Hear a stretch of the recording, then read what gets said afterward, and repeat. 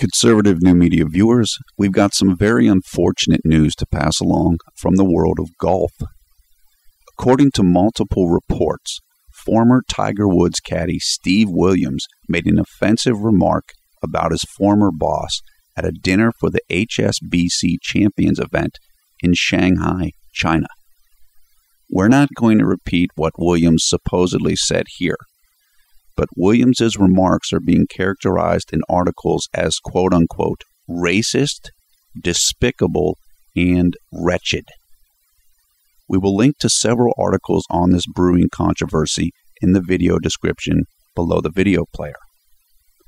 According to the UK Daily Mail, Tiger Woods and Steve Williams worked together for more than 10 years. Reporting for Conservative New Media, this is Paul F. Villarreal.